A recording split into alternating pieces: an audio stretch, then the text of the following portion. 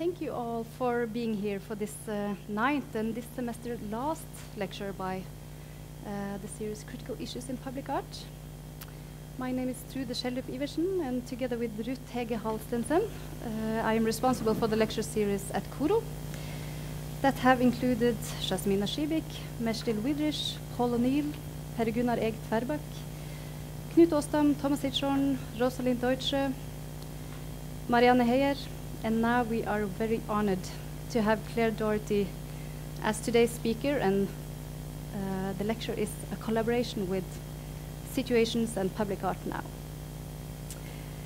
Not long after we launched the Critical Issues in Public Art, I saw with great interest this little book with the title The New Rules of Public Art, consisting of 12 new rules, not as something you should follow slavishly, but as a set of possible ways of thinking, reflecting, and producing public art today.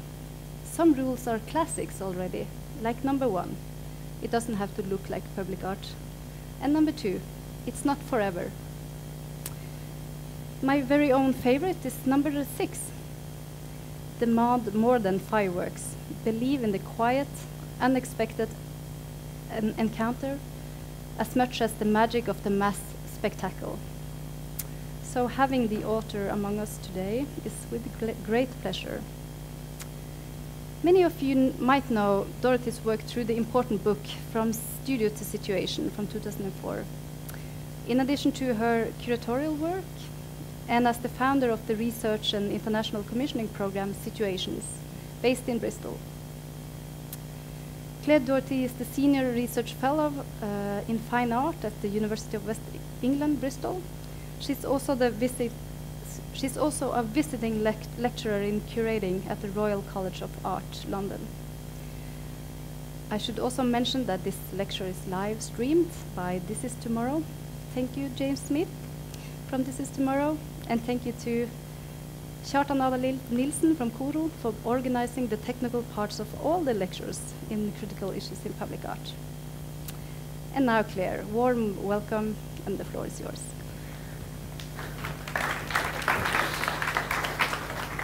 Thank you, Trude, so much for hosting me here on this incredibly beautiful afternoon. For those of you watching live stream, hello. You wouldn't believe how beautiful the sunshine is out there, so I'm amazed there's any audience at all in the room today. But before we kick off, I would be really interested to know who you are. And so I'm just going to ask a little bit about how you might define yourselves. So can I just ask how many people who would define themselves as artists in the room? Great, so huge majority. And how many as a curator or a producer? You can be both, by the way. And how many funders or commissioners? 1, 2, fantastic. Anyone from the city, municipality at all? Okay, that's very helpful, thank you.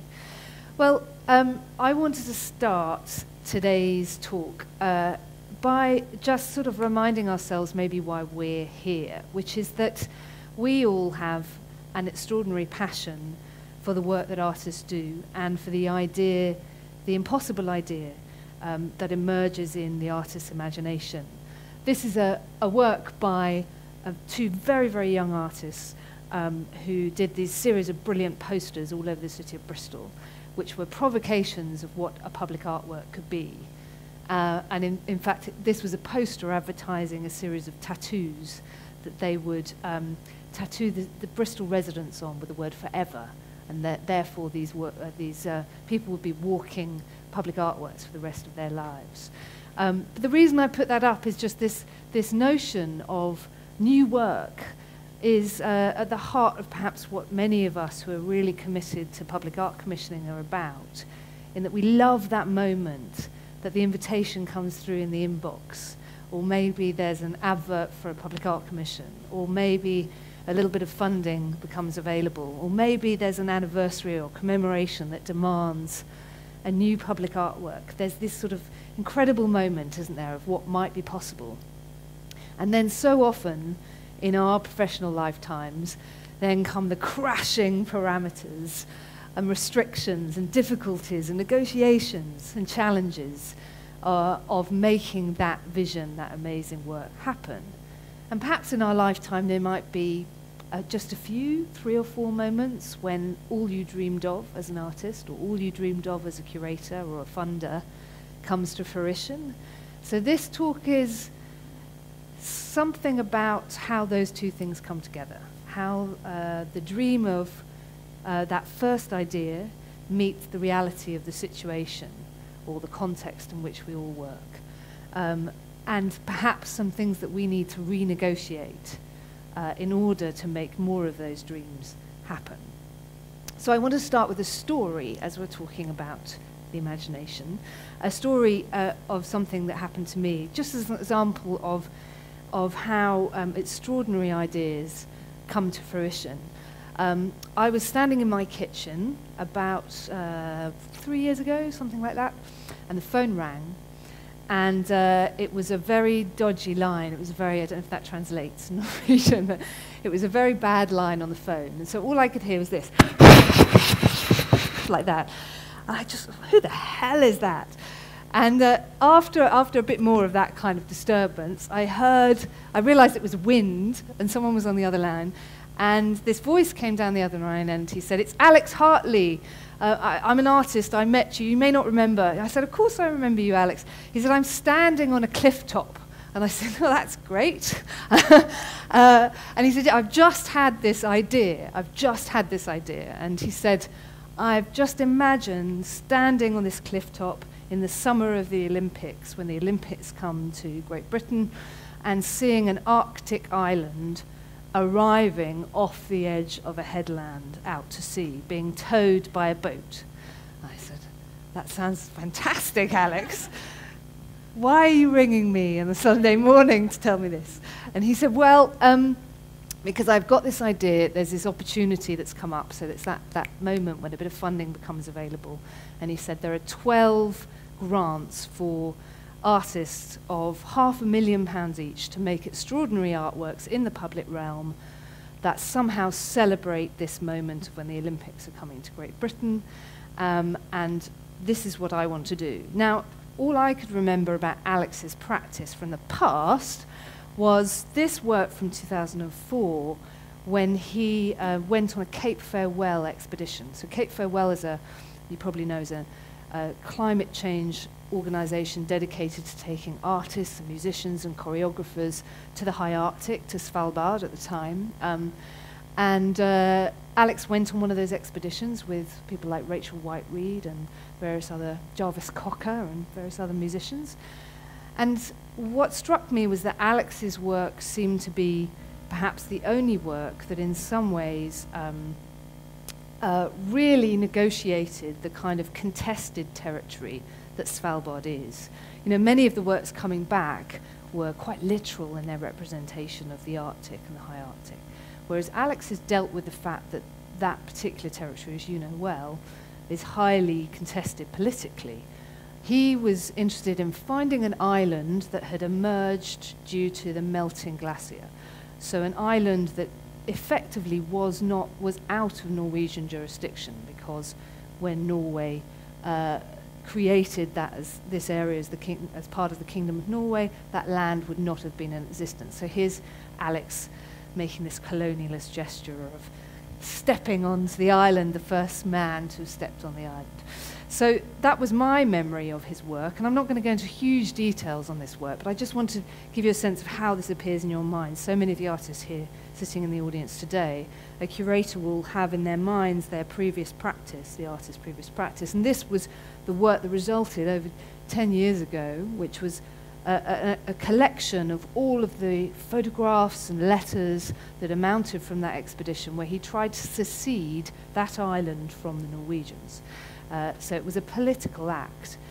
And in fact, what Alex proposed to me was that for that summer, for 2012, he would take the island, he would tow the island from Svalbard to the UK as a visiting island nation. And in doing so, it would go through international waters and be declared a new nation, because it would essentially come out of the jurisdiction of Norway. Now, of course, what immediately came to my mind was previous artistic precedents. So that process of being curator in that way, kind of what starts to go through your head is what else, what other kind of associations can I make? And this is Robert Smithson's drawing from 1970 of his floating island, which was to take this sort of floating island park around the island of Manhattan, so an island around another island. And it, in fact, was made real in 2009, posthumously. But it also reminded me of that displacement of one material from another. So this is a very blurry photograph, but I love this photograph. This is Michael Heitz's levitated mass. So this rock here was taken from the desert on this huge journey and required this enormous articulated lorry going through Los Angeles, and was then displaced as a permanent public artwork just outside the Los Angeles County Museum. So it immediately brought to mind those acts of displacement, and I'll mention later Jonas Dahlberg's proposition, of course, for Utoya is a very similar act of displacing land one place to another. But the reason I wanted to start with Alex's proposition to take this Arctic island and bring it to the UK is that this was to be done in the context, and context is all here, the context of the Cultural Olympiad. And at that point, the other public artworks that were being proposed for the Cultural Olympiad, which was the London 2012 celebration of cultural programme, was this kind of proposition. This is the computer-generated image of Anish Kapoor's orbit in the Olympic Park. So we knew that what this work would be set against was the kind of either the monumentalism of these enormous public art commissions, or the kind of, this is a shot of a huge participatory project on the southwest coast in England, all these huge participatory projects where there was a lot of fireworks and celebrations. So how on earth would a work as conceptually rigorous and difficult, and logistically difficult as this, survive against that context? But it happened. This is Nowhere Island, as it was then titled. It did occur. We did displace the island from Svalbard. It was towed from Weymouth all the way around the southwest coast, 500 miles, and it took 8 weeks. And in doing so, it visited ports and harbours along the way as a visiting island nation. The project's very complex to talk about. It had so many different kinds of layers, both as this kind of barren island, this piece of landscape out to sea, moving past another landscape. It was a sculptural form in one way, but it was also symbolic. It was a symbolic act. So it was an act in which that territory belonged to no one. It was a blank canvas. You could project your ideas about what a future nation might be. So you saw it both as this kind of territory moving through another territory. Here it is passing St Michael's Mount and under the Bristol Clifton Suspension Bridge. But it also became, unexpectedly in some ways, this huge participatory project that had a massive remote online audience as well as an audience on the ground. It attracted crowds to welcome it. It was accompanied by this embassy, this mobile museum that contained all of its histories, the story of where it came from. It also joined other kind of trade union marches.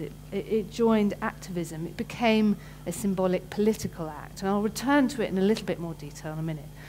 But what I wanted to give you a sense of was the way in which an artist's idea, that idea on that cliff top, can become a public artwork which is dispersed in time and space. Now, at the end of its journey, Nowhere Island was broken up into very small pieces, and those small pieces were dispersed amongst people who had become citizens of Nowhere Island. And so it doesn't exist, but actually in memory it exists as a very, very powerful public artwork in public memory, even though it's no longer a permanent piece of work. So this was a work that was produced by Situations. We're a small arts producer who are based in the city of Bristol, which is about an hour and a half from London. But we work all over the world. and Situations was set up in 2002. So over the last 12 years, we've seen this huge change in the field in which we all work in. During that period of time, I would say one of the things that struck me the most is that working in the field of public art has no longer simply become about public space, about thinking about how artists work outside of the barriers of or the boundaries of galleries and museums, but it's become about how artists work with public time. It's become about duration. It's become about an understanding of how artists infiltrate into our lives, into work directly with people. And I know in this series you've had some fantastic speakers talking about Paul O'Neill, who worked with us for 3 years, talking about duration, talking about those projects that unfold over a series of time. You've had Thomas Hirschhorn, whose work is a touchstone for us in how it has engages people in critical questions, but in doing so doesn't lose its integrity. And what we've seen is work such as this, which is Mike Kelly, who's now deceased, mobile homestead, his home being moved from one place to another. We've seen Jeremy Deller's extraordinary work where he brought a bombed-out car across America with creative time and held a series of discussions around this extraordinary object. And these works encourage us to say, where is the work? What am I looking at? Is this the object? Is this the public artwork? Or is the conversation around it and what that leaves behind the work? We've seen work such as Paul Chan's restaging of Waiting for Godot in New Orleans. These places that have had profound changes, profound difficulties to negotiate. And what we've seen is that artists can provide creative solutions to that, not necessarily providing consensus works which bring people together, but maybe artists that open things up so that a discussion can take place. We've seen works like Pavel Althammer's hilarious and brilliant Common Task project. I don't know if any of you know about this project, but essentially he took the residents of this small town in Poland. It's an ongoing project on a series of visits to other places, but always wearing these remarkable and hilarious gold suits, thereby marking themselves out as alien. So forever in some ways being a visitor, an outsider, and being recognized as such. And during particularly the last couple of years, some of the things that I've seen really emerge, and we see this very much in the nature of Future Farmers projects and here in Oslo. And this is the work of Theaster Gates in the south side of Chicago. Artists that understand the charismatic object, so this idea of this object that has a kind of, that draws you to it. Perhaps that might be a building or architecture or a way, a kind of quality of design that draws you to it in order to then create a kind of social space for new things to happen. I think, without going into too much detail, about a decade ago, there was a great deal of debate. I was in various debates with Claire Bishop around social engagement, socially engaged practice. And if you were to look through a series of books or go to a slide presentation around 2003, 2005, what you probably see is quite a lot of images of people sitting around having meals together, and not a great deal of, quite a sort of absence of visual pleasure, if you like. I think what we're beginning to see now is an understanding of actually how the visual, a sense of design, and those kinds of qualities are returning into this practice in the understanding that actually that participation can still take place, but there's something else needed to get people interested, to draw people to that site.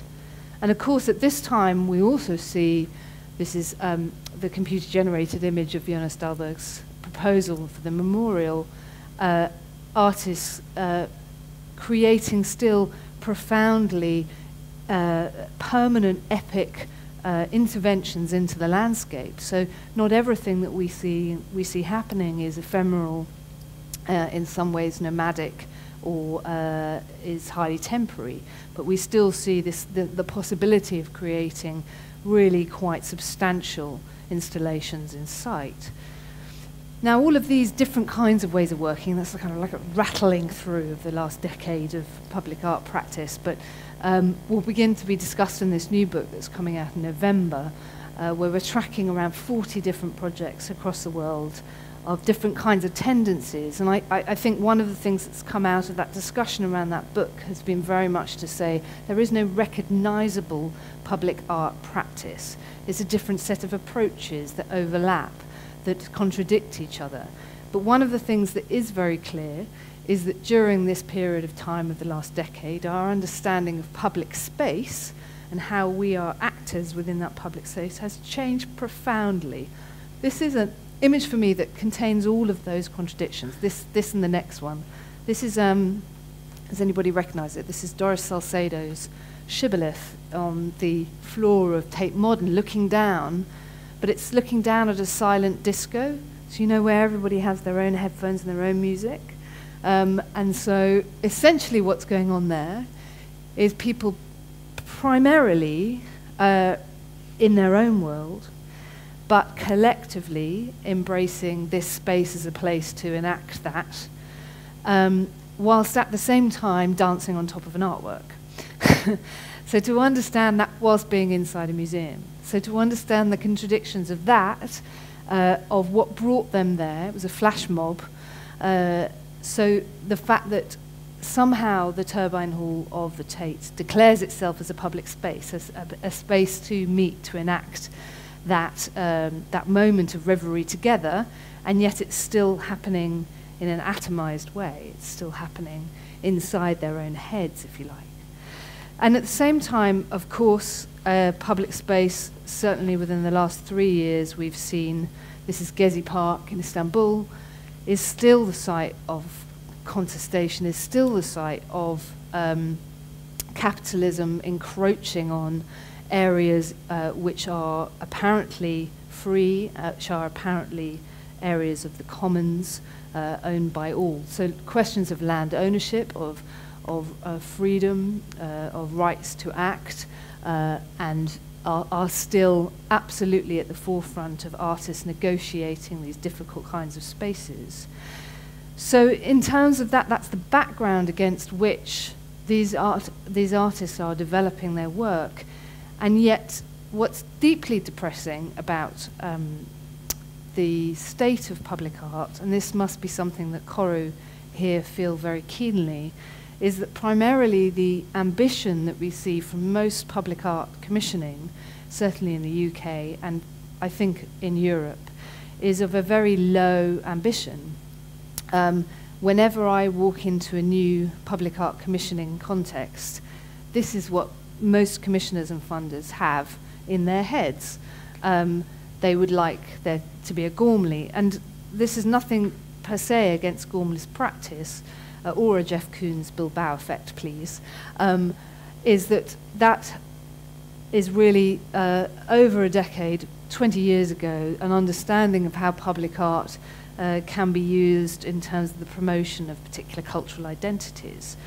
So one of the problems that we've got, as far as I can see it, is that there's a division between artists, curators and producers in the contemporary art field, and how we understand an artist's ideas to emerge as they would in a studio through risks and failures and tryings out and dreaming. And on the other hand, public art commissioning and funding, which is primarily a design and build process, which is we want something certain, we want something to make this place, not contest it. We don't want it to ask questions, we want it to give it us answers. We want it to be on the back of a postcard. We want it to be in the back of a newscaster or a broadcaster when they're giving a newscast. We want to be recognizable as this place because of this iconic statue or this iconic building. And therefore, that creates a very difficult situation for artists because they're coming into a position whereby they want to ask questions. They want to create work which potentially shakes everything up. They don't want to create a situation in which they are closing those questions down. So what we end up with is giant inflatable ducks, celebrations, festivals, which of course create a sense of reverie. See, this is Sydney Harbour, they get a duck, we get a dog, we get grommet. And I've got nothing wrong with those kinds of celebrations, those kinds of, art trails and things for families that encourage people to explore the city. But my God, we've got some incredible, vital, brilliant artists in our arts colleges, and how sad that so much of that public art funding is going on either just embellishments or this kind of project that doesn't allow for one's imagination to take flight. So that was the reason for producing this little booklet, which is a set of provocations, really, called The New Rules of Public Art. And it's a set of rules or provocations that comes from that decade's worth of commissioning. The questions that I'm so often asked, and our producers are so often asked by funders and commissioners around, for example, permanence. Well, we need it to be permanent, the value that's placed on permanency and what that means, without questioning perhaps what permanent might mean. Are we talking 15 years? Are we talking a lifetime? Are we talking 100 years? Secondly, where it is, and will it stay the same? So this question of stability, that somehow value should reside in a set of materials rather than perhaps a set of encounters or a set of different events that might go on. So I want to just talk you through 3 of those rules, just to touch on for the second half of this talk. And by doing so, I won't go into too much detail, but I'll just touch on some of the situations projects, because it might give you a sense, a little bit, of how we've seen some of those things come together. So rule number 2 was it's not forever, and essentially that provocation is around what we mean by permanence. And I think about 5-6 years ago, I was of the mind that temporary works allowed artists the greatest amount of freedom, hence why you see, I think, this emphasis on biennales and exhibitions, because it allows artists the possibility of testing things out without needing to create works that have the kind of materials that enable them to be on site permanently. But actually, I think the question comes back to what I was saying at the beginning, which is that it's about time. It's not about them being temporary, but it's about either you could have a temporary intervention or you could have a work that lasts for a very long time and changes over that time. So it's about a better understanding of time rather than temporary versus permanent. Does that make sense? So I wanted just to flag up this work. For me was, sometimes in your work and in your career and your practice, there are works for you where there's a sort of trigger. And Heather and Ivan Morrison are working in Oslo on Slow Space Programme. And I worked with them for the first time in 2006, and it's been an absolute pleasure, and a series of encounters that we've had over a number of commissions. This was an intervention over 24 hours in the centre of Bristol, where there was a staged lorry crash, which was highly stylised, with this 25,000 flowers across the city being spread. Some of you may have heard me talk about this before. And the interesting thing about this work and how it then led to this series of temporary interventions is that what I noticed happen with this work was that it did not remain the same throughout the day. So it responded to the nature of the 24-hour period. So it began as a very stylized sculptural intervention, and by the end of the day, this queue of people had formed who then pounced on the flowers, which were then taken and dispersed all the way across the city. The most amazing sights of people stuffing flowers into their children's buggies and taking them home. And it turned into this extraordinary participatory process where then the work was dispersed. So it immediately, for me, held those things of, well, where's the work? Where has it occurred? And it was a story. It became this urban myth of the day the lorry crashed in the centre of town. Now, at the time, the funders behind this work said, it's great, it's such a gift to the city, you're giving away all these flowers. But of course, Ivan and Heather understood that actually it was quite a dark work. Essentially, it was about looting. It was about a bunch of people coming and stealing the flowers and taking them away.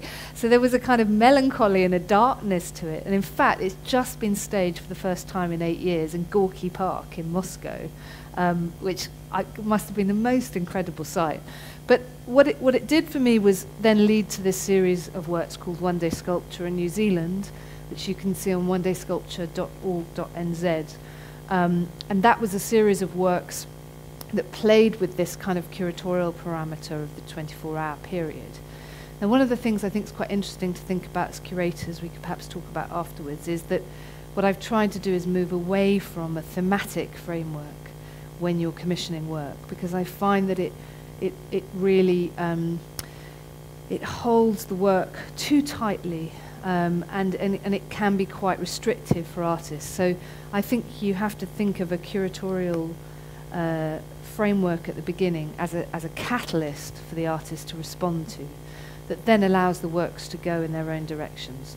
So this was a case in point where the catalyst was an invitation to artists to create work that only lasted for 24 hours. And that unfolded through a set of interventions from Heather and Ivan Morrison's large-scale barricade across a Wellington street, extraordinary sculptural installation, through to Lara El-Merthigui's cataloguing and indexing of the histories of these houses that had been brought together in this amazing house yard to be sold, but they were from all different places across the country. So there was this, it was really in this piece that went in the newspaper that day, her One Day Sculpture, traced the history of New Zealand through these houses, through to Thomas Hirschhorn, who was here, of course, his fantastic temporary intervention, which kind of mirrored the ways in which this was called his Poor Racer. The cars were sort of pimped up along the esplanade in Christchurch. And he sat with the car over 24 hours and had these amazing different conversations. You'll know from when he was here, he's like such a charming man. And absolutely created something that he understood that place. So one of the other interesting things to emerge through public art commissioning is how do you get under the skin of a place when you're not from there? So often, one of the rules is to think about the nature of being an outsider. So one of the questions to me often when commissioning work in Oslo is, well, why are you here? Why isn't a Norwegian curator commissioning in Oslo? And I think one of the things that Anna Beata and I have talked about a lot is what can you bring as an outsider? How can you see a place, help see a place anew, afresh? And I think that's what artists do when they're not from a place. But if you can create some dialogue between both Oslo residents and artists and curators coming from the outside, then you get something really interesting happening. Another work, just to give you a quick indication of One Day Sculpture, was a work by Superflex where they contracted everyone who worked for the ANZ Bank not to say the word dollars for 24 hours. So this idea of intervention which could act like kind of butterfly wings across one side of the earth to the other. Subsequently, the recession did happen, so you never know. Maybe Superflex were responsible for it. But I was quite interested in how economic interventions might then potentially unfold. But these are these were highly, highly ephemeral works.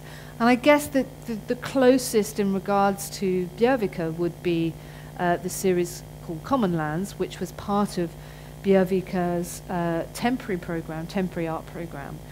Now, when I first, if you can imagine, so my background therefore was these series of temporary commissions. We'd done one or two other permanent public art commissions, and I was contacted to come and write a curatorial vision for the public art program for Bjørvika. And at the time, there was a very interesting approach there, which was, first of all, there was a very interesting art yearbook, the sort of art manual which was written, which was about looking at the types of public art that could be commissioned. Secondly, support for the Kunsthall Oslo as an ongoing art institution. And then the temporary art program, which included this, flying this balloon which said, "One fine day, all this can be yours." So a set of interventions that were questioning the nature of common lands. So within that, then to try and devise, to think about a progressive kind of permanent public art program is really challenging. And going back to that, that phone call you get on Sunday morning, it was a little bit like that, because you so often start with this image. Those of you who are involved in commissioning, you always start with a master plan, don't you? You always start with a bird's eye view. And I was kind of thinking, this is an enormous area, and although the budget was good, as ever on these kinds of projects, it would be microscopic in regards to trying to have some sort of impact in that area. And I think initially there was an idea there might be a set of some sculptural installations, but what really struck me, of course, was the way in which the Opera House had become, the Opera House roof specifically, had become a social space. I was really intrigued by the fact that what the architects had seemed to understand was the way in which the city slowed down at that point, that it slowed down to a point, it became a space for people to think and to be. I watched people protest on there, I watched people do Tai Chi on there. I was very interested in the fact that there was a high-end art performances happening underneath, yet there seemed to be this commercial-free democratic space above.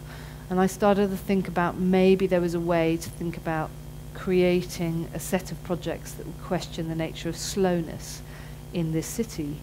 And so I wrote a strategy, but as I've said before, what I was really interested in doing is that being a catalyst, not something that would hold the artist's ideas too tightly, but act as a series of inspirations. So I was really interested in things like Agnes Dennis's wheat field in New York in the 70s. I was very interested in how there had been an emergence of pavilions as spaces for gathering and exchange.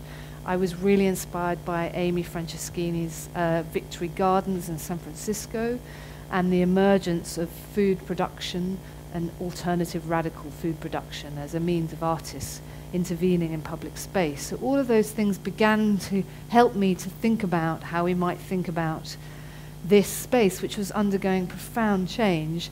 And there, was another temporary art intervention happening in its midst.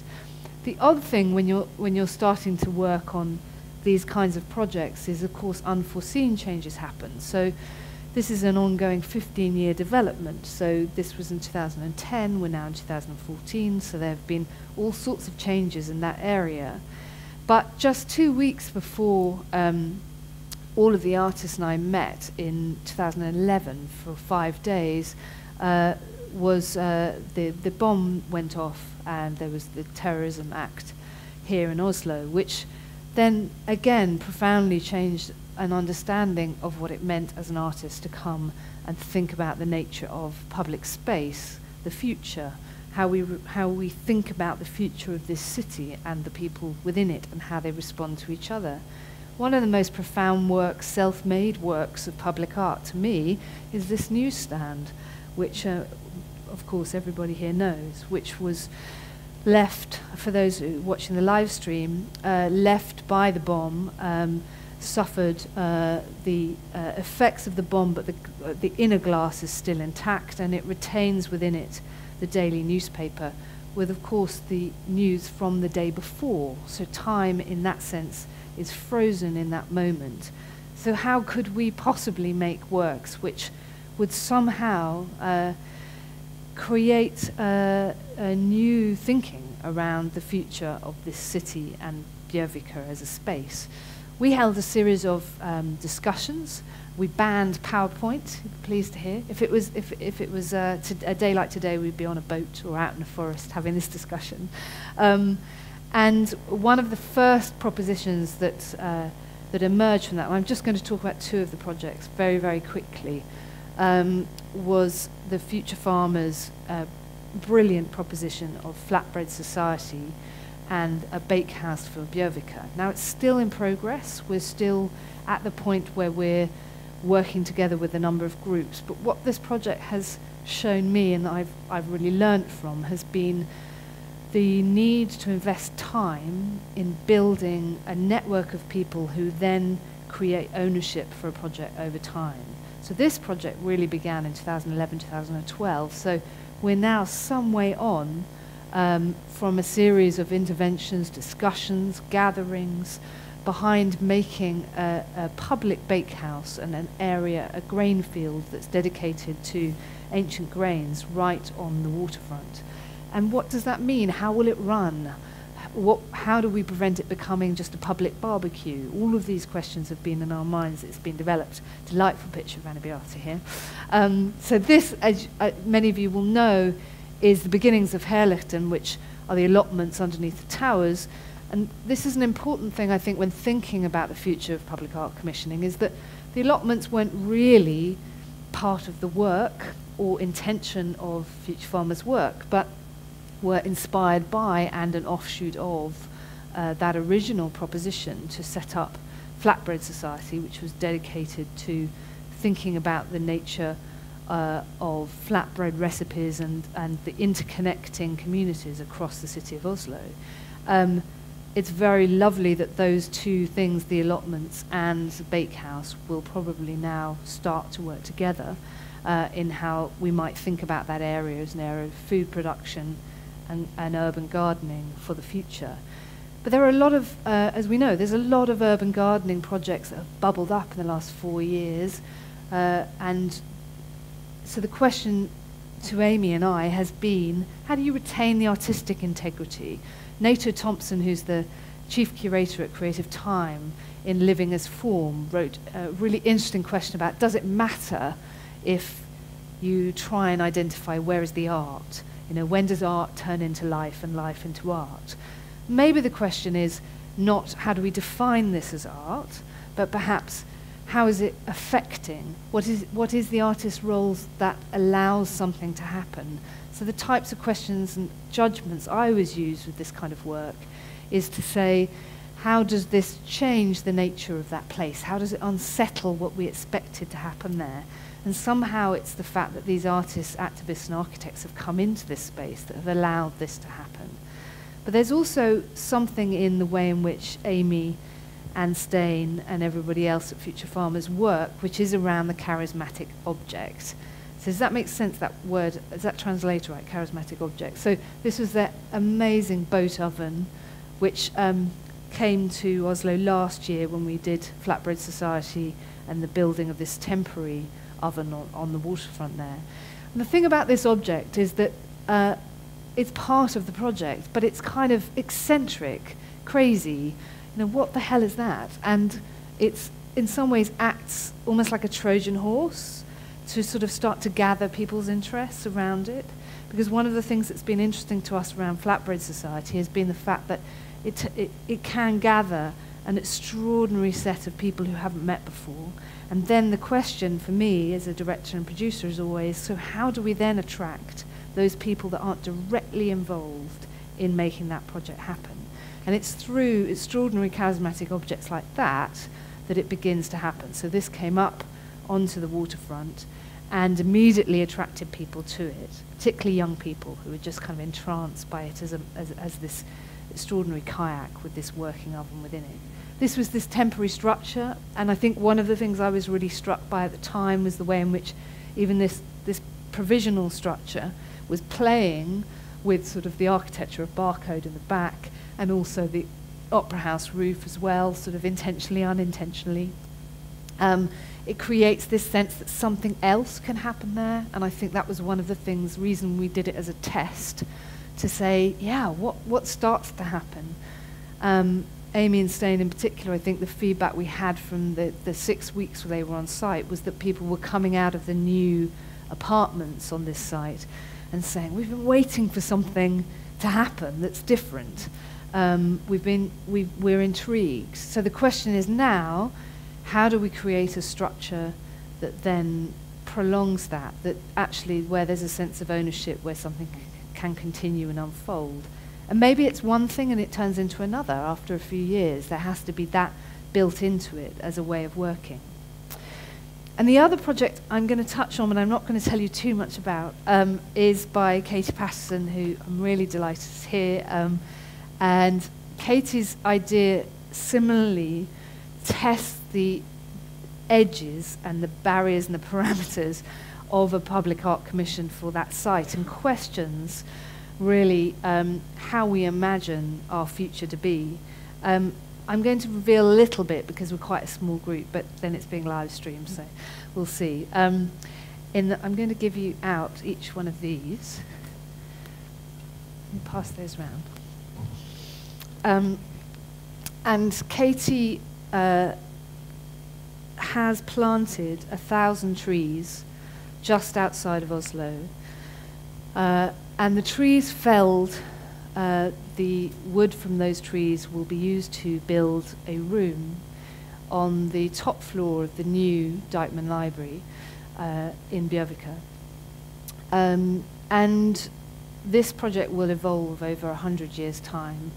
Whilst those trees grow in this forest, those 1,000 trees, each year, year on year, a writer will be commissioned to write a text. It could be a novel, it could be a letter, it could be a piece of non-fiction. But all of those texts, year on year, for the next 100 years, will be held unread and unpublished by the City Library in this special room, in trust. And then in 2114, they will be published on paper derived from the trees that are now growing over the next 100 years. So the trees will be cut down and an anthology of books printed with those texts. Now you can imagine when we first proposed that work to the city and the City Library, the question is, what do you see? How is this a public artwork? But of course, everybody became enchanted by this idea that actually what we were doing was creating a work which would evolve for a future generation. One of the things I loved about this work was that Katie somehow conceived of a work that is beyond all of our lifetimes. Maybe only Ruby sitting there, who's 11, might possibly get there. If you don't drink and don't smoke, don't take drugs. But I think this idea of a work that is beyond our lifetime really encourages us to think about what that gift is of a work for the future. Maybe that is real permanence beyond our lifetime. But of course what it also does in the present is to act as a conceptual work which really entreats you to think about what you would write for a future generation. What would you tell someone about 100 years' time? But as a work, it also includes this idea of duration. So it also includes this idea of, in 50 years' time, the writer who gives their work, their text, to be held by the library will still be alive when it's eventually printed.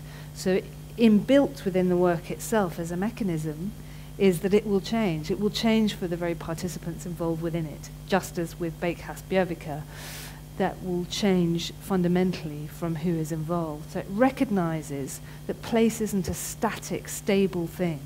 You can't commission a work and have an understanding that the city will stay the same around it. It will change, as we do, over generation and generation. And what these works do, I think, is respond to the fact that the world will change around them. So they create a mechanism that allows that to happen, instead of perhaps a rotting iron sculpture, which ultimately becomes decommissioned over time.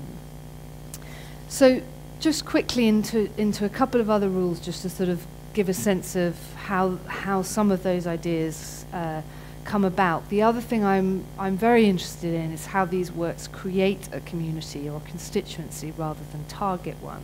So often in public art commissioning is an idea that you go in usually to a sort of identified deprived community and somehow create a solution for that area of low engagement. But of course works like Flatbread Society create a temporary community. It was Brian Eno who said perhaps the most important thing of a work of art is to create a temporary community around it. And there's an understanding of how that happens, whether that be through food production, baking, sharing of food, whether that be through activism, whether that be through the dreaming of a new nation. In the case of Nowhere Island, we had 23,000 citizens from 135 countries coming together for that project, and so there was a sense in which someone out there in South Sudan is a nowhere island citizen, just as someone watching in the Isle of Skye is today.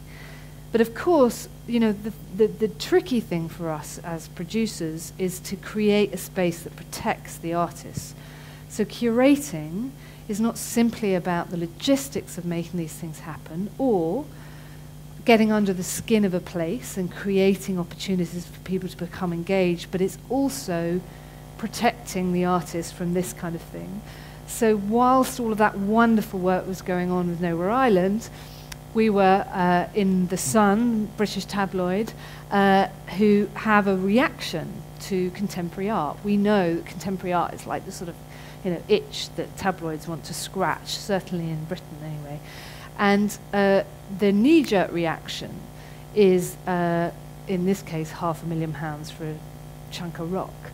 And so the question is how, as producers and curators, we can create a place for an artist to be free as much as they possibly can. And that might be that we have to get really good at communications campaigns around particular projects, that we can spot when the media is going to pick up on a particular part of the work and not allow people to speak for the work.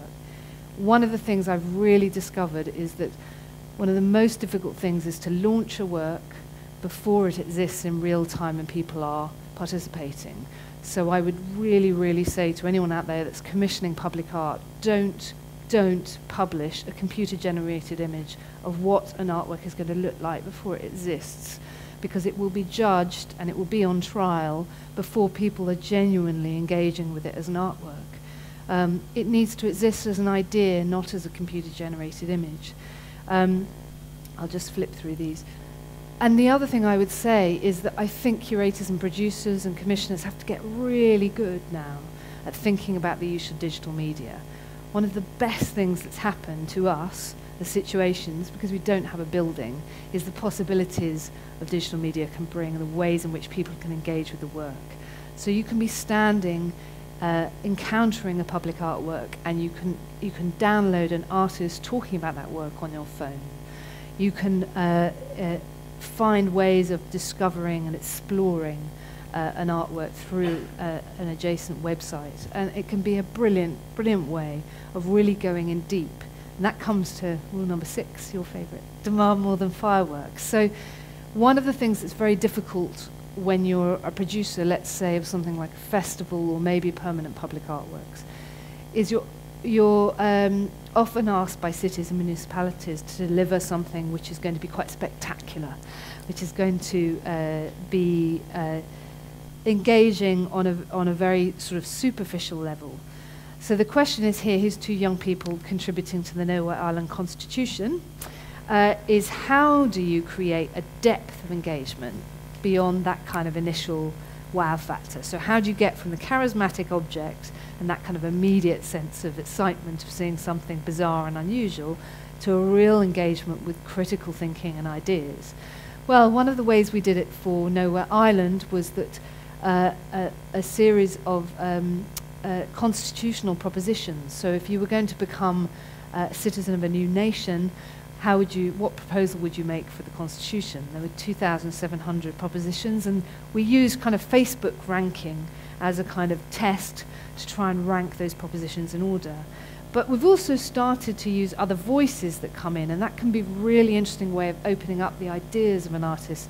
I don't think artists always have to somehow explain away their projects. The work does that for them. But what the public might need, or what a range of different kind of communities might need, is perhaps ways into the work through their own interests. And we've often found that sometimes contemporary art can feel very unfamiliar, very elitist, very difficult to get your head around.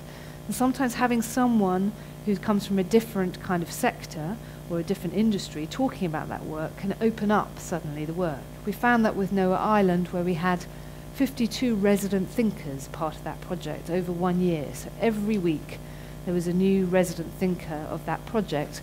And they came from all sorts of different kinds of disciplines, from environmentalism, from activism, through to disability rights, animators, actors, broadcasters, even Vidal Sassoon, God bless him, hairdresser, talking about his background as a migrant. brilliant geographer Doreen Massey, poets Selina Godden, you know, all these different voices with very different opinions about what they felt Nowhere Island was about. But it was a way we found of them getting people involved in the project. Suzanne Lacey, who is a wonderful artist, said who never saw Nowhere Island, but she talked about it being a work which that it was a powerful way of seeing, and she talked about that symbolic gesture, that it perhaps then encouraged people to act in another powerful way. I want to play for you very briefly a piece by one of the resident thinkers, Tim Etchells. Tim, as you might know, is the director of Forced Entertainment Performance Group, and this is an example of how many art students, when I show them pictures of Nowhere Island, they get very antsy, and they've said things to me like, there's an awful lot of people in your photographs. And I said, well, that's because you're used to taking photographs in galleries where there isn't anybody there. But I think people get very nervous that there's a certain sort of reverie and populism around public art, and that somehow that diminishes its integrity and its depth and its criticality. Well, Tim's piece I'm going to show you is an example of how not to lose that you can have reverie, but at the same time, something where there's a certain kind of criticality to it. I'm just going to play that. Citizens of Nowhere Island, as we stop in the shelter of the doorway in the thunderstorm, S holds out his hand to check the rain. The hand, the flatness of it, the openness, the question of it, the directness, the simplicity, the pragmatism, the straightforwardness, the sunshine. And maybe just the repetition of this gesture, which must be as old as the hills, or as old as the co-presence of hands and rain. Just a few thoughts concerning the island. Please let it not be that utopia with doves and waterfalls and soft white clothes and doors that open as soon as they're approached. And please let it not be that utopia with all in harmony and accord. And please not that utopia of agrarian fantasy, with all of us in touch with or at peace with the land, working the land together or weaving together in some endlessly temperate and agreeable climate, caught in simple pleasures, eating simple, wholesome food. And please, just as strongly, please, not that techno-utopia where no one works at all, since the machines, ever more clever and more skilled, more resourceful, are doing everything, hidden in basements, miniaturized or concealed behind the walls. And please, not that morbid utopia that so many churches speak of or hope for or promise, but only come the day, meaning after death. And not that utopia of absolute freedom, or that of total equality, or that of flattening creeds, races, genders, and all that into one single humanity or brotherhood. And not that utopia of original ignorance, Adam and Eve, the nakedness that is not nakedness, no thank you. And not that utopia of free love, or boundless and open desire, or that hallucinatory psychedelic utopia of the human dissolved into the universe. And not that utopia of the virtual with its useless pretended transcendence of flesh and biology.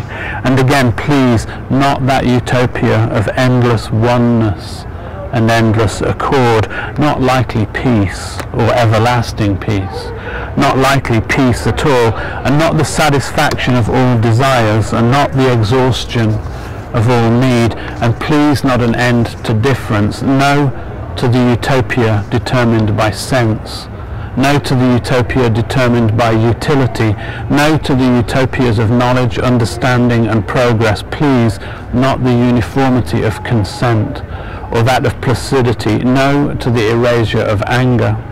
Please, not the utopic reduction of human space to that of a prison in which all needs have been anticipated, prescribed or provided for. Please not the reduction of everything to the realm of the solvable.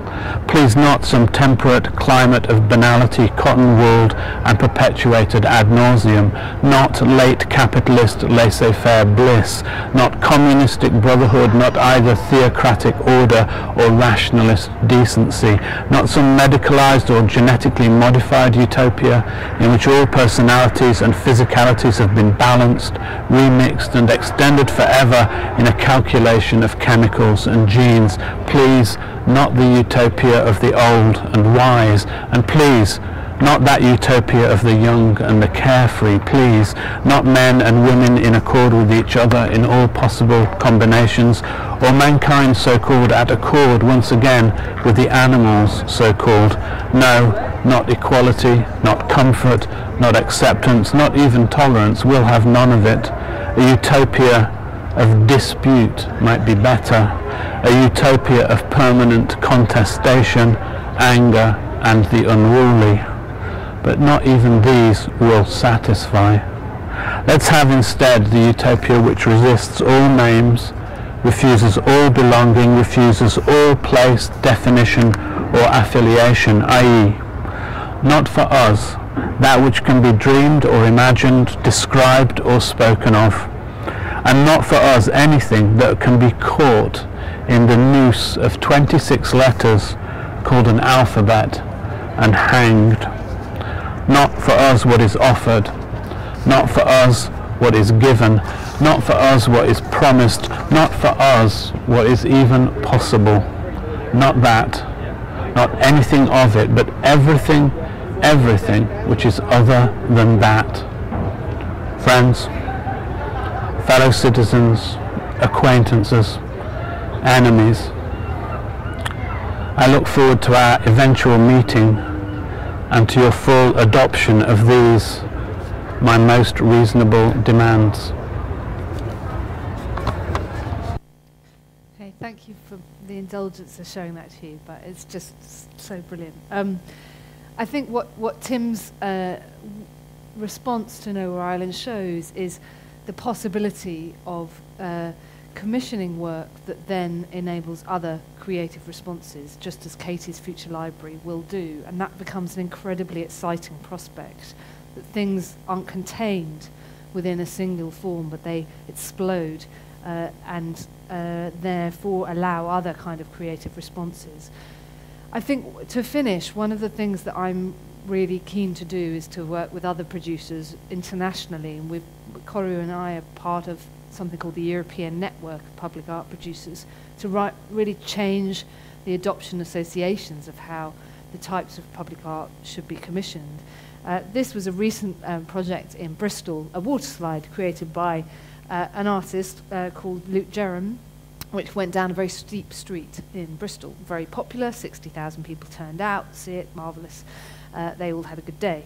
And at the same time, at the bottom of that street, there was this crowd who were listening to a work produced by Claire Feely here, by an artist called Annie Kakars, which was a concert played by a pianist to a series of caged songbirds. Absolutely incredible, beautiful, beautiful work, very, very quiet and silent, and created this space for thinking.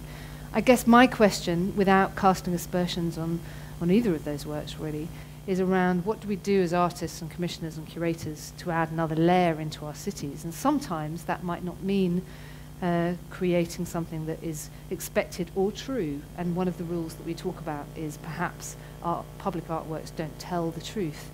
We commissioned a mobile app, for example, which is a series of stories that unfold in response to GPS whilst walking across the city. And I think some of those questions of how fiction and the creation of layers across the city might be another way in which we ask artists to respond. This is actually a work by Tim Etchells, who you just saw, with this series of etched phrases into the glass of a bus shelter on looking out over this beach, and it conjures up this beautiful summer's day. I think to that extent I would say that, so what's the summary of some of the things that I've said? How do we create space for artists to challenge our expectations from the very beginning, let's give time to their process and time to the unfolding of things, for the cul-de-sacs and mistakes that we would allow for in the studio. At the same time, we have to get better and much more skilled at negotiating, of really showing the examples of what's possible and the responses that we may have, that actually highly temporary intervention may have just a greater resonance as a permanent embellishment in our cities. We have to get our producers much, much more skilled up in negotiating in areas of development, of capital development, of planning, for example. We have to get artists involved in planning at a much, much earlier stage. But we also have to be ready to commit funding, the public art funding, over a long period of time. For Future Library, for example, that public art funding has gone into a trust in order for that work to happen over a long period of time. So some of our very basic policies and the legalities over how we commission public art have to change. But we've also got to allow for those ephemeral risk-taking interventions that by young artists, we don't know where they're going to go. This was a proposition for a 10-second residence by the young artists in Bristol. And as part of what Situations does, we are commissioning a series of works called The New Situationists. Artists that I see coming through art schools now are increasingly creating work for the market. You go around any degree show currently and you see work that is ready for the gallery system. How do we encourage younger artists to create work for the public realm when it seems so fraught with negotiation? We have to create a situation in which they see that as a space for incredible dreaming of dreams in response to certain situations. So perhaps forever might be our lifetime, or it might be beyond our lifetime, but I think the shaking up of public time as well as public space is perhaps the future of public art producing. Thank you.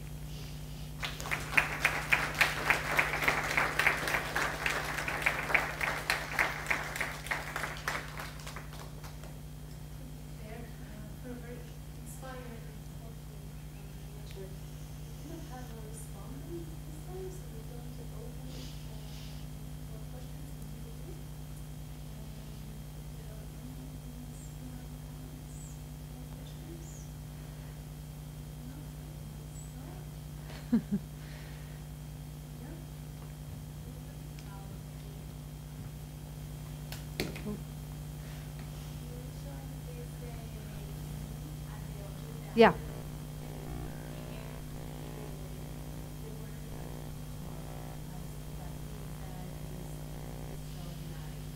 Mm-hmm. The visual object is huge. People will see it from all angles. Is it possible to make very small, subtle objects that are aesthetic pleasing, I would say, or seduce? But I mean, if you have such a small object, how can you make it the object of this attraction? Yeah, how can you make it talk about? Because I found again and again that in the public area there is a lot of work made by men that know how to sell their ideas and how to muscle things around. So what about the very delicate small objects? What can we do with those? Well, I guess the question is, what's your purpose, as an artist? So there's room for quiet, subtle, viral interventions. But the thing with public space is that you're competing against the world, You're competing against everything else, the design of a chair or a door or, beautiful graphic print. So the question is, if it's your purpose for that object to be noticed, then there has to be something in its, either in its qualities that it becomes noticed, or if you're there's plenty of examples of interventions, quiet interventions. There's a wonderful work where an artist goes around mending things. I don't know if you know about his work. Leo Kessner, I think his work is. And he goes around mending, chairs that don't stay up straight, and and they're totally hidden. So as a practice, it's not important that you notice that. It's conceptually important. So then it becomes the documentation, becomes the work, essentially the documentation and an understanding of him going around mending everything becomes important conceptually.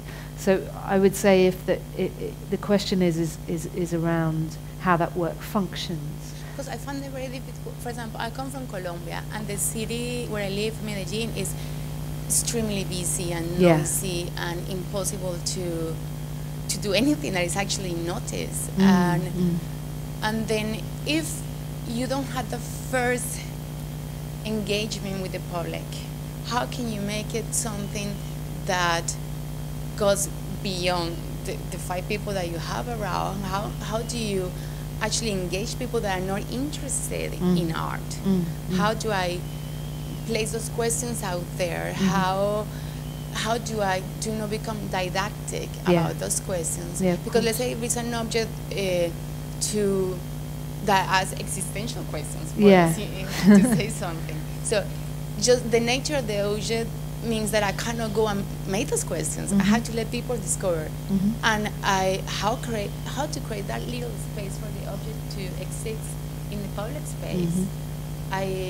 Well, I guess the question is, it would come back to your motivation. For me, and probably there's artists in the audience who could answer that much better than I could, but my gut feeling there would be to say, what's your motivation? So there are some artists who might have a practice which is, you couldn't distinguish it from everyday life, okay? So they might set up a stall, you know, and be exchanging goods, and that's their practice. But it doesn't matter to them that someone might know it as art or not, okay? So my question would be back to you is that what's your motivation? Is it important for someone to know that you're an artist and it's artwork? It's absolutely. In which case, then it's about thinking, well, what doesn't belong here? You know, what would stand out? What would then get people's attention as this not belonging here somehow? Because I think it depends, you know, if you're interested in infiltrating, say the Superflex piece, you know, with the bank. You know, people coming in to do their banking that day didn't know that the staff had signed a contract not to say the word dollars. You know, so it's actually very important that you didn't notice anything, which was quite funny because the bank staff wanted to put up balloons to celebrate the fact that the bank was an artwork that day. We had to say no, take them down, the point is, you know, so there's some interesting questions there about that, you know, that question. But I think it's so individual, you know, according to an artist. Like, I think in that sense, Future Farmer's work would look very, very different to Fernando Garcia Dori or to Jean Van Heeswijk or other people that might be working within the same tone or approach, but will have a completely different set of aesthetics around it, you know, that pertains to each artist. So it's kind of figuring out what is your motivation. The most efficient thing that I have seen around is the example of street art, and how they build communities and how they actually put out there very small things, but they have Instagram or they have Facebook, and creating communities around that one by one. That's kind of the closest thing I have.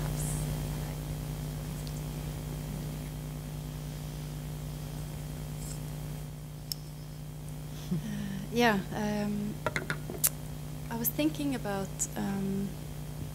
the new rules of public art. You know, every time when we are making some kind of art production, we are thinking about who to make it for. And I see, and also you are of course very aware of these rules are being polemic, they are provocative in a way, and very inspiring for you know, for us working in commissions, and that we always, you know, meet this in a way certain prejudice against public art, what public art needs to be. But also I was so if this book, is it for, you know, the art professionals, or is it for the people who are going to live around it? Is it for the community, the local community? Is it for the workers who are, you know, in a working space, wherever they, where they work every day? Because if it was for the art community, it was for me, I would say, okay, it doesn't have to look like public art, but can it?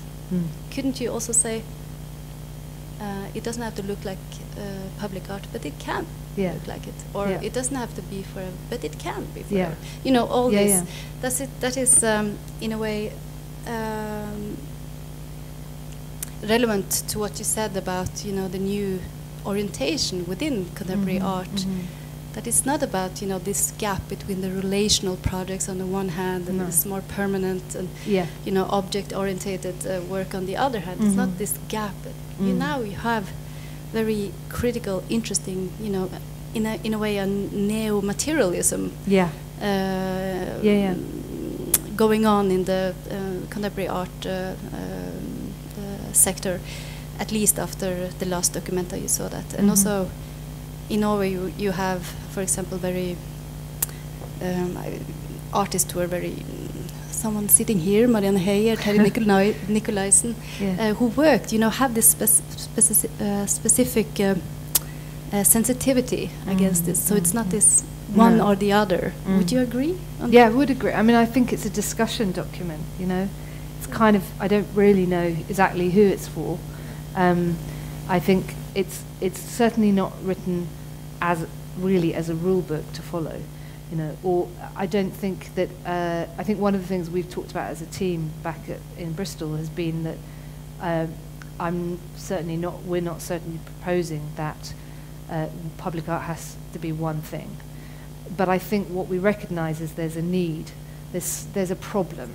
There is a problem there, which is that there's a schism between the contemporary art professional world and the gallery world and the kind of work that's produced in public art, and there's a set of frustrations that artists encounter, and I think it's getting better, but I think there's more that we could do when we speak from experience.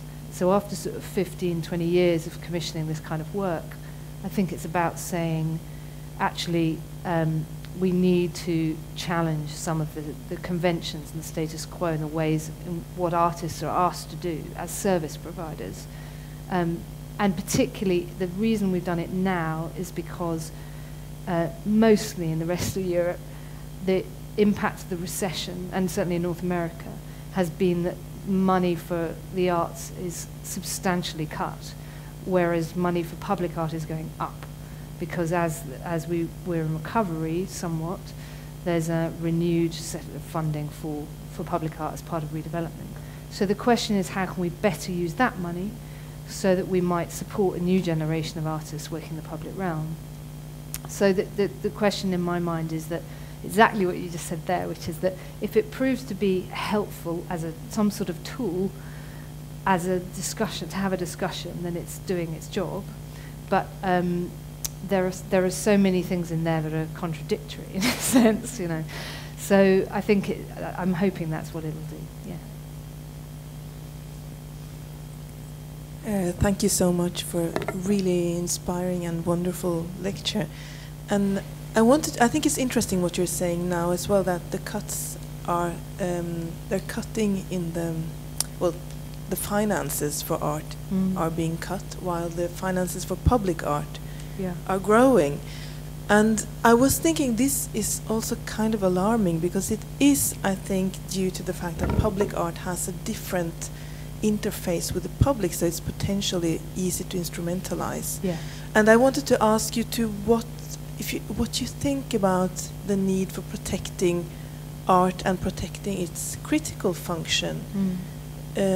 Because I think this is quite obvious, even in the whole idea of separating public art from art. Yeah. What does that mean? Absolutely. Yeah. Could you say something about this? Because I feel also when we discuss Bjørvika, this is an issue, really. Absolutely. And I know you think about that, so it would be interesting to hear. Yeah, I mean, you know, do you dance with the devil or not?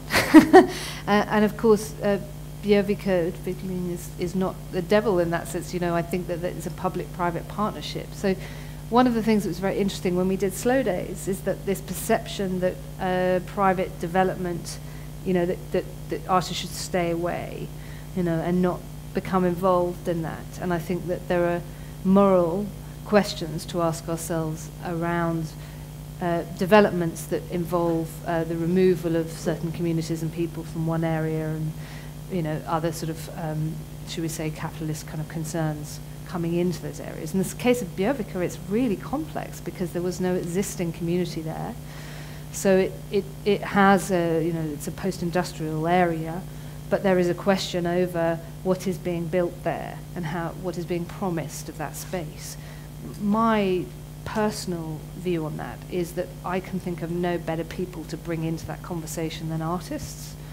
And so I think if we can create a space where artists are having a say or questioning in some way what might be produced there in a productive way, then that gets really exciting. It's not easy, and there's probably lots of failures along the way in terms of what might be possible. But I think that the fact that artists have been part of conversation and the city has allowed us to have a really prominent voice within that has been really exciting and really productive. But I would say that what I have seen a lot of is that I saw it a lot with the Olympics, the Olympic Park, where artists were creating works which are sort of poking a stick at the Olympics, the Olympic Park, rather than perhaps being right involved there and creating something in the midst of it. So what I'm interested in is, perhaps I'm a diehard feminist, that you work from within to change things, and maybe that's where change is possible, rather than critiquing from the outside. But I'm a certain optimist in that regard, that maybe we can find some cracks there where, what was intended for a waterfront development might change as a result of artists being involved, or what was imagined for the city library might change as a result. So I'm interested in that, but I don't think in any way it's fraught with problems and difficulties, but I think that can be really exciting if we can start to get involved. But I think it needs artists involved in different ways, and I think it also, the other thing about Slow Space that's been very interesting is that there are lots of different kinds of artist practice involved in that programme. So it means that actually what you have is very different approaches, some which are more standalone projects, others which are much more integrated within the city. So that's been quite interesting, is it's not an orthodox approach across the whole programme. So that's been quite interesting to watch, I think. Yeah. Does that answer your question a bit? Yeah. I just have a quick question. Yeah. First of all, thank you for the very interesting presentation. You've brought up sort of questions of longevity, and obviously access is part of that. And as some of the projects you've sort of mentioned the use of social media and communication networks. So I'm just sort of interested in what happens to the documentation of these projects. How is that being kept? Is that something that's accessible, or is that sort of become its own different morphology of the project? Just because that sort of becomes a different definition of futurity and longevity in itself. So yeah, I mean, it's changing as we speak. I think one of the things someone said to me yesterday is that my daughter's generation won't be Facebook generation, they're going to be instant messaging generation. So they won't set up Facebook profiles and all of that, but they'll just have this kind of set of images like this. So that in terms of thinking about the documentation of project and where that resides, it'll reside up here on the cloud, not on a single website. So I think one of the things we're trying to do is, at the moment, for Björvika, there's a website that holds the whole program, but then quite a few of the projects have their own websites, and that enables them to have their own identity. So Future Library has its own holding website at the moment. Flatbread Society has its own website that enables it to use its own communication methods and document sort of its own there. We have a filmmaker, Nathan Hughes, who's coming involved in the project. Is going to be making a series of interviews around the project. We have other research students who are also involved. So there's lots of kind of different ways in which the program in its way is being documented. In other projects, some of the things we've started to look at are ways of I hate to use the term, but evaluating the project. So that might be in interviewing participants of how you get feedback. And there's some very, very interesting new apps that are around that can kind of capture some of the responses and ideas that emerge as a result. So, I mean, it's a massive part now of producing this kind of work, partly because, it exists for a remote audience, as we can see, being live streamed here. So Slow Space exists both for Oslo residents, but in a completely different way from somebody looking at that program in Tokyo.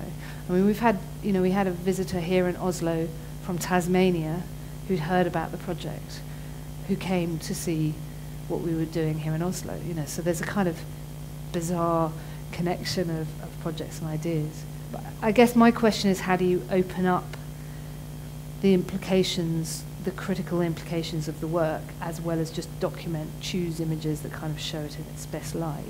And some of the ways we're doing that is to commission writers. So there's the first Slow Space Bulletin that was produced last year, so that's got an interview with Amy and I in it, and an essay by Tara McDowell, and that's about sort of opening up that project as well. Yeah. Hi. A couple of questions. One is, so having coordinated a number of projects over a number of years, I wonder if you can, looking back on a series of projects, can actually sort of glean something about the places these projects happen. So a certain city's willingness to engage or willing to be impacted. And then I also wonder, sort of a playful question when you, lay down, in bed at night and you think, what was my dream? Do you dream that there's, instead of 1, 2, 3, 4 projects a year in a certain city, that there would be 100 projects? Like, I'm wondering about the relationship between sort of like a sense of community or sense of structure and like how, K.D. Patterson's project and relying on sort of a pre-existing institution, but setting itself up as an institution in terms of scale as well. And, do you imagine a city that is, 75% of its resources and energies, attentions is sort of governed by or directed to? Or maybe it's not a playful question. Maybe it's a serious question. That's a great question. I feel like we all need to go and have dinner or something and talk about that. It'd be amazing. I mean, very briefly, the only way I can really answer that is maybe through my hometown, which is Bristol. So Bristol feels to me like the test bed for us, in that because it's where we're based, it's where my family are, where we have roots.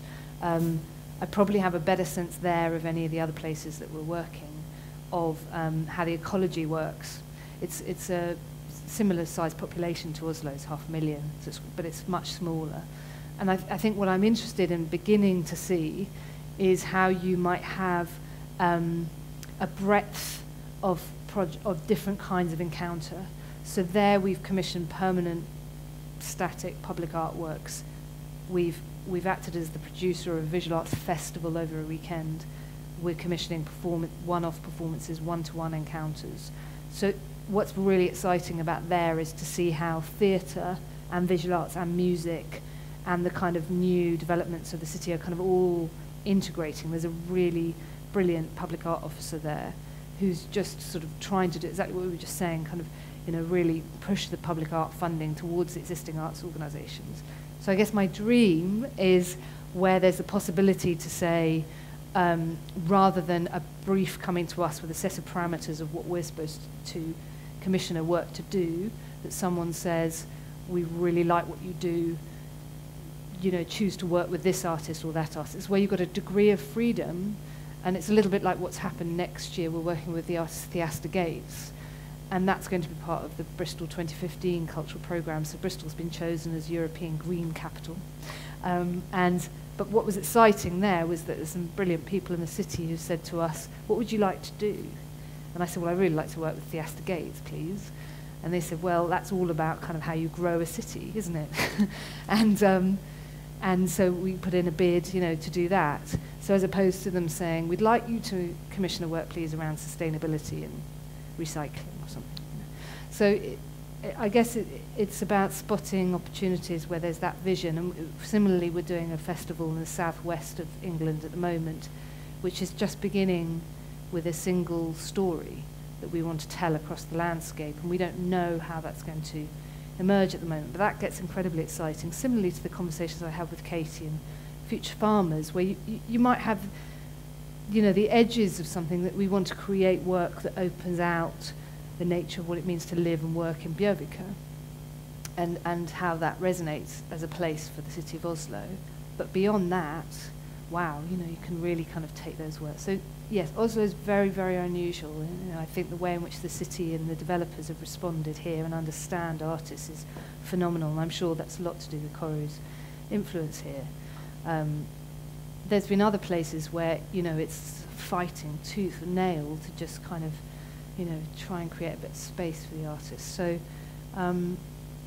yeah, I think it is about where there's just as you were saying, Trude, I think there's a sense where there's different kinds of approaches going on. It's not all one tone or one form of work that's being produced.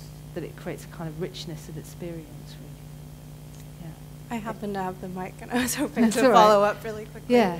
I really liked what you were saying about us having to rethink time as an experience. Does that also apply now or in the future about public space, what we think public space is, especially the virtual, and wondering if it's possible to truly engage a community that way, or if one can get true discursive sites through that, with the addition of, like, instead of just holding documentation, but as an actual, like, public project without maybe the reins of funding. If you foresee where that might be going, or how it is in terms of what you do now. Yeah, I completely agree with you. I mean, I think what's really exciting is the notion that something, you might produce something as an artist or commission something as a producer that has the ability to change with its context. You know, that and actually that the possibilities are really opening up now in terms of how that can happen, because there's a very better understanding of place as dynamic. And I think that's because of our understanding of digital media, partly. So I think our understanding of commissioning something that would remain the same, sort of single monumental work, you know, that one would revisit, will fundamentally change. And there's a brilliant piece, I don't know if anyone's come across the geographer Doherty Massey, she's absolutely fantastic, human geographer, and she wrote a piece quite a while ago, actually, about 20 years ago. She's written a book called For Space, and there's a fantastic description of this road in London called Kilburn Hyde Road. It's a very ordinary North London road. And she describes how a traditional geographer would describe that place and its kind of architecture and its history, and what you're seeing as the traces of history before you. And then she describes this amazing description of what that place really is. So on the one hand, you've got the material form, and then you've got the strata of geology underneath you that is shifting below your feet, that actually was once part of Antarctica and has moved. So you've got millions of years worth of kind of growth underneath you. And then overhead, you've got a plane flying bananas from Nigeria, you know. And then there's a sort of old sticker on a door that's from the IRA, you know, that is now defunct. And you've got all these traces and these memories and histories and people that have flown in who are immigrants, but actually then they've got visitors who are only just there for the day, you know, from Tokyo or something. And you've got all these kind of exchanges and meeting points going in. So to understand, to make a work of art for that road, for that space that would resonate, is going to be entirely different the following day. So, you know, I think that understanding of a dynamic place, how do you make work that kind of then resonates, is a really helpful one. Yeah. Amy, you wanted to say something? I have a question about press, and you showed the image of the sun. And I guess coming from the United States, art hardly gets any press, so to get that on a tabloid seems like, wow, exciting. Yeah. But I'm just curious, it seems, I'm curious how you handled that, and it seems like the thing that art and public art, don't want to make a distinction, but art can do is create public debate. And I'm just curious, I felt there was a negative feeling about that publication, but I wonder if that sort of press opens up a space for debate that wouldn't have been there in the first place. I guess the point I don't think we handled it very well actually at the time, but we'd be better now, having gone through it. We just, I think the point I was trying to make was that the work didn't exist yet. So what was sort of put out there to the press was the story of what would be, you know. So it's a bit like that computer-generated image. This is what is going to start to appear in your neighbourhood, and then you have it. So what's very difficult about that, and the reason I don't think we handled it as well as we could have done, was that when we then had the media reaction, when Nowhere Island really did arrive, it was so much more balanced. We were so much more able to say, great, yeah, let's have a debate about it, you know. Because, look, this is what it is, and here is all the various people getting involved. It's not about defending it necessarily, but we were much more able to then have a debate because everything was set up. But in a sense, when the tabloids publication came out, and maybe, I think all public art curators have to wear sort of their tabloid thing as a badge of honor when they finally get it. But we weren't able to open up the debate because the work didn't exist yet, So it was quite difficult to then sort of say, oh, well, it's going to be this, or it's going to then